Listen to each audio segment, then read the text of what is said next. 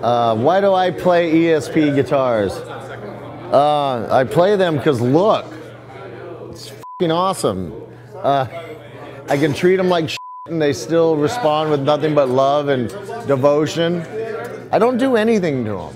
You know, I play them live the way anybody buy them. I might raise the action a little and that's all I do, you know, and they're flawless. And this is the new Gary Holt fixed bridge version, which we had a lot of requests for a fixed bridge. And even though everybody associates me with a Floyd Rose, I do like fixed bridges. I use them, I record with them. And they're awesome for like drop tunings and stuff because you can tune it without your bridge moving and have to do a complete reset just to drop your E string down a step. And it's awesome. I think people are really gonna dig this thing. I dig it. I'm holding it now for the second time in my life and I don't want to give it back, so it's pretty awesome.